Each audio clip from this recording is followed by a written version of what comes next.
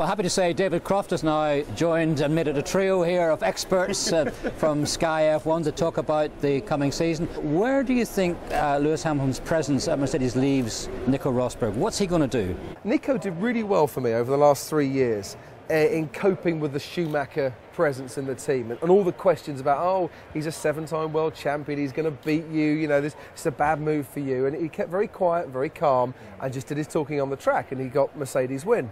Lewis will, I think, get wins next year. Nico will have to raise his game to get wins as well, even though he got that marvellous win in China last year.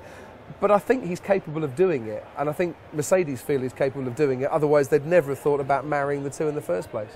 Hulkenberg going to Sauber, what do you make of that? Is that a good move?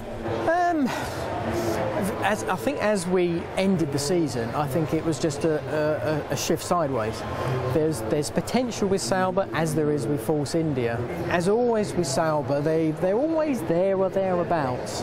But to actually get the jump that we're talking about, Force India, it never really does materialise, and it's never on a consistent plane. Okay, to close, boys, I'm going to put you on the spot. One word answer. World champion 2013 will be? Alonso. Oh, you nicked it. You don't have to join me in that. Alonso. Johnny? I think I'm going to have to go Alonso as well. Oh, to be Alonso. Jarrett, thank you very much. Well, you chose him. Thank you very much. No problem. Cheers, Morris.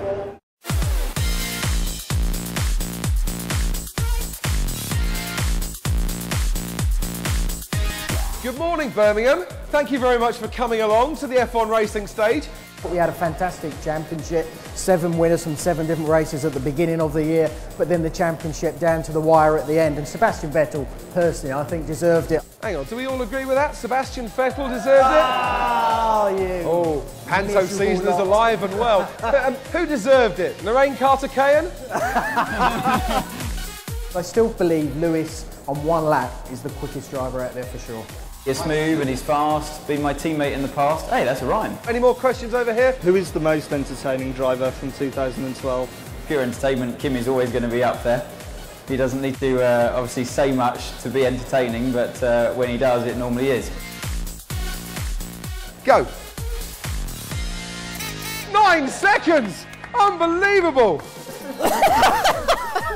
Hands up if you think Pastor Maldonado deserves another drive, another season with Williams. I think a fair amount of you are convinced on that one. All those elements of the great racing you have on the track and also the incident add to the whole spice of what racing and Formula 1 is all about. Big round of applause though, please, for Johnny Herbert and Anthony Davidson. Thank you. Thank you.